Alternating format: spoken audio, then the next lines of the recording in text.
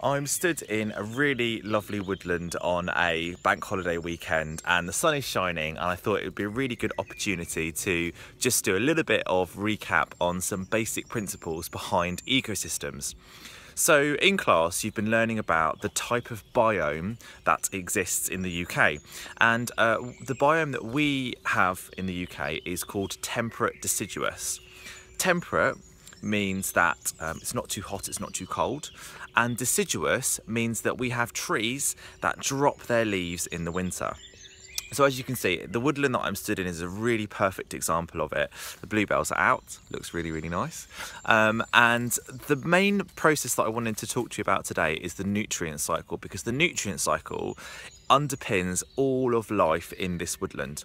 And this is how it works. Essentially, the trees, which are called the biomass, okay, so the weight of the living thing. So the trees drop their leaves to the forest floor. And on the forest floor, they drop them, and this is called leaf litter, okay?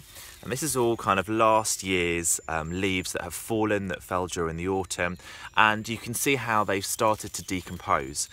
Now, the leaf litter that falls to the ground decomposes by little bacteria which are helpfully called decomposers, okay?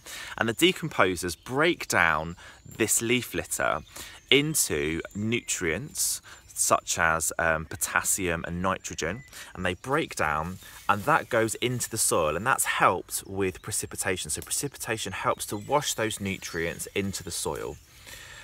Then the soil is full of nutrients, which is great.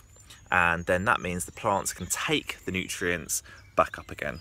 And then the whole process goes again. The trees drop their leaves, they fall down to the ground as leaf litter, they decompose, and then the nutrients are taken back up by the trees. So it's a whole cycle.